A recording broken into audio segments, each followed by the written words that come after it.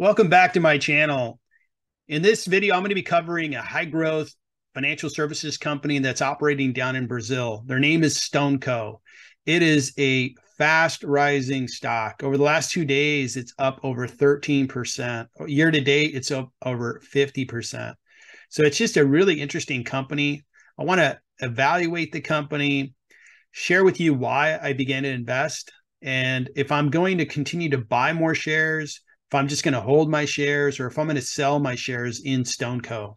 The process I like to follow in all my investments is to take an investment through 4 questions and then make a decision whether I need to buy more shares, hold, or sell. The first question is really think about the company and determine if I want to be an investor in that company. Am I interested in that industry? Do I believe the industry is got some advantages compared to other industries? And make a decision around the company. I need to be able to understand the company and be able to make a good decision.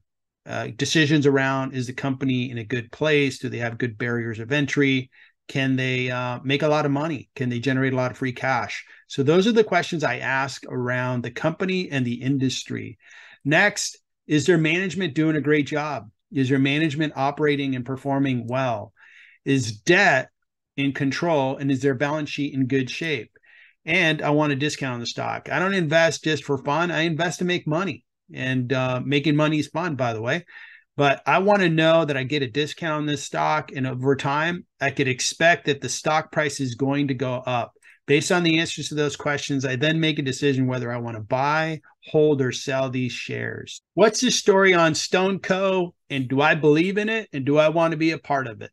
So Stoneco provides financial technology solutions, and you would see their solutions transacting credit cards, giving small businesses in Brazil the ability to accept credit cards and other forms of payment. This is a fast growth business because Brazil is a big, big country. A lot of small businesses are using Stoneco, and many more are signing up. How do I understand the business? Well, they're very similar to PayPal. I've owned PayPal and similar companies for a long time. I understand what their business is. It's a lucrative business where, as people buy things in person, online, over the phone, and they use their credit cards, PayPal, or in this case, Stoneco, they're making money. They're not having to manufacture a product and then sell it to a customer. They're really providing a service and making money as the companies transact with their customers. So I understand the business. It's a lucrative business. If you look at the valuations of Visa, MasterCard, PayPal, those are hundreds of billions of dollars each in valuation. And Stoneco could really grow to be the PayPal down in South America, or the Visa down in South America. So that's why I like the story on Stoneco. I believe in it, understand it, and really want to be a part of it. Let's take a look at their balance sheet. So the company does have a good amount of cash and investments on their balance sheet, and it actually exceeds the total debt that they have. So it goes to show that they have a good balance sheet. The growth over the 4-year period is 344%. So just great growth from the company.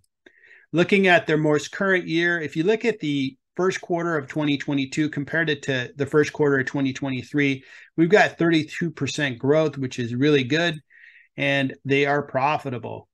Let's take a look at earnings per share. So I'm going to start at the top here. As you can see, the green line represents the stock price, and it's been going down. If you compare it to a year ago, it was really flying high. They're growing really fast. But in 2022, a lot of stocks were taken down. For example, Meta is up more than 160% if you compare year over year. And the reason for it is that in 2022, the stock market just thought, hey, Meta is way overpriced, and it just crushed the stock price. But now it's up more than 160%. So a lot of stocks were hit, and that's Meta, a very well-known company. Stoneco is a very small company, very little known. So I think the stock price is really pushed down just because there was a lot of fear in 2022 of tech stocks. And I think that it offers up an opportunity, if the valuation is there, to buy into a high growth company. Over the last 5-6 quarters, they've exceeded the expectations that the market had on their earnings per share. So it's good to see that these guys are really overachieving based on the expectations of Wall Street. When we look at their earnings per share, this is in the Brazilian currency. So converting that to US dollars, they're making about 80 cents per share. And that's a really low stock price. So it's a really good earnings per share for this company. They're expected to do even better next year. The PE that I'm going to use in the valuation that you'll see in a few slides is going to be, the PE is going to be 40, and that's the industry average. I'm comfortable with 40 because this is a high growth company. And when you're growing at the rate that they're growing, I think 40 is probably a conservative PE. Moving to the statement of cash flows, the good news is this company produces free cash flow, produces positive cash flow. And this is their cash flow, and this is in the Brazilian currency minus CapEx. And if I convert that to US dollars, they produced $173.9 million of free cash flow in the most current quarter. Just in a quarter, they produced that cash flow. And if I compare it to the quarter of the previous year, Q1 of 2022, back then they had $138 million of free cash flow. So it's up about 25% if you compare the first quarter of last year to the most current quarter this year. It's up 25%, which is great growth in free cash flow. We go over my valuation of Stoneco. I use two methods. I'm going to discount the free cash flows that I expect in the company, and I'm also going to use the earnings per share. Let me go over free cash flows first. First, I'm going to use a weighted average cost of capital of 13%. That's a very high weighted average cost of capital. And the reason for it is this is a company in Brazil, and this is a small company, so it's a riskier investment. I'm going to take 2022 and increase 2022 by 20% as the starting point. Again, they were growing their free cash flows by 25%, but I'm going to go with a little more conservative rate. And that would give me a $318 million run rate on first year. I'm going to grow those cash flows by 20% in years 2 through 4. Then after that at 5%. The company, the cash flows would be valued at about $5.1 billion. And I'm going to add the cash they have on their balance sheet and take away the debt they have on their balance sheet, which will give me an equity value in the company of $5.4 billion. But their market cap currently is only $4 billion. It offers up a nice discount. If we look at the intrinsic value per share is $16.44, but they're trading at $12.70. So a nice little discount based on free cash flows of 29%.